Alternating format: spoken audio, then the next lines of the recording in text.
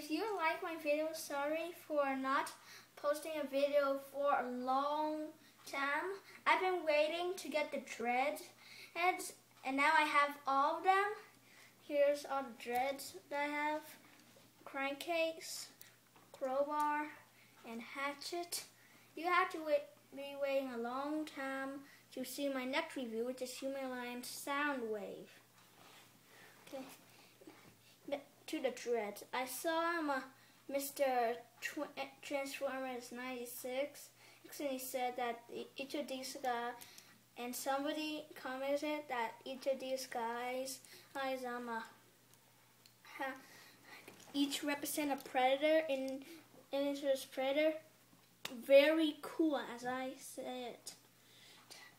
I just got crowbar today, and he was loose. My dad bid for it on eBay, and it was United Kingdom money, and he had to pay $3.79. It's when he bid it, less than that, because I tell you, it was United Kingdom money. So, to the transformation, here's now to one of them. Crankcase, he's the first dread I ever got. He was the only one that was at Kmart that I found. And so let's get to his transformation.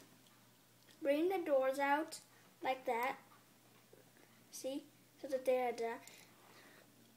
diagonal, straight. Then push that up. Push these right there out till they're facing inward. Split the legs. Take out the feet, and then do it into a squat like chicken-like precision. And then out the legs, and now just bring the chest down, and now bring the arms down, and there you have Crankcase in his robot mode. I've made stealth mode for all of these guys, but I added Lego guns to Crankcase and crowbar, so hey, I want to tell you that it's also cool. I want to show this on my video. Somebody else commented on his video that these guns combine. As there's a peg right here, it goes there, and Crankcase or crowbar can hold it, then push and shoot Autobots like that. Since we got them out, let's just start the transformation hatchet. This is the second dread I got. I got it from eBay. My dad bought it as a buy it now. Yeah. Now, let's transform him. First take those off, and then take these and then unpeg them, and then swing them right there until they're pegged to this arm, and then take it out and then put it down like that. Same thing. Unpeg it, swing it around, peg it right there, take it out, and then put it down. Now, all I want to do is split the legs, and then take both of them down. For this leg, for the left leg of hatchet, put that down, and then put the feet down. Now for this one, put it down and put the foot down, but then you put this down as well. Okay? And now take this tail, extend it right there.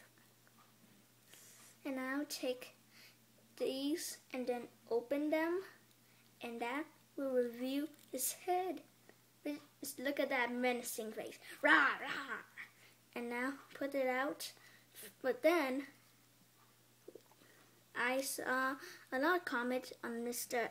Transformer 29 that you flip this out, and now you put that in. Now flip these out, rotate them. Okay, put those up, and then fold it inward like human position. Swing it down, rotate it until it's facing forward, and then bend the arm. The same thing. Get it down, rotate it so it's forward, and then bend the arm, Now you need to get him in a standing position. Next, and then next, Gatling gun goes on to the left of hatchet. I'll show it to you. They can transform very easily. Just flip this down, and out comes the gun. Rifle shot goes on the right of hatchet. And there you have hatchet and crankcase. Alright, now crowbar. He's the last one I had. He was loose, as I told you. He was in a little package. He was in a baggie. And he had United Kingdom money, but it was China Post. So that's pretty weird. But the transformation, you might see me pop the leg off. Untab that from the arm. Untab the legs, the arm. Okay, I didn't pop it off. And then just push these down until they're straight, like that. See it? Do the same. And push it down till it's straight. There. And now rotate it backwards. So it's like that. I'll show you why you need to do that. And now split the arms if you can.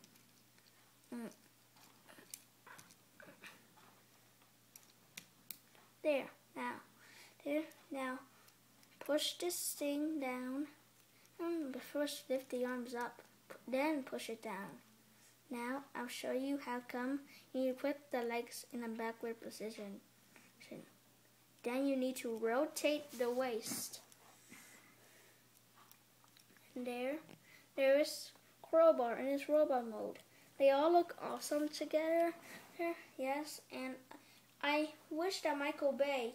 Okay, I have to explain it. If all of you don't know, the toys were made before the movie, and you all said that Hasbro was too lazy to make all the Dread Suburbans. Well, they were made before the movie, and at the credits it said that movie was based on the toys. So to all you think Hasbro was lazy, but Michael Bay was really the lazy one.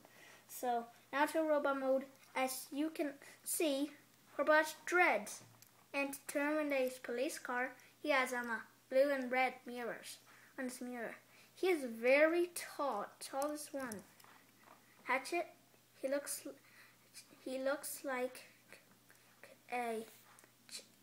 so much like a jet right there.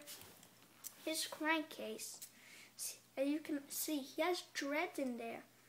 Yeah, so here's like the spike things, and now that's the end of the review. Bye.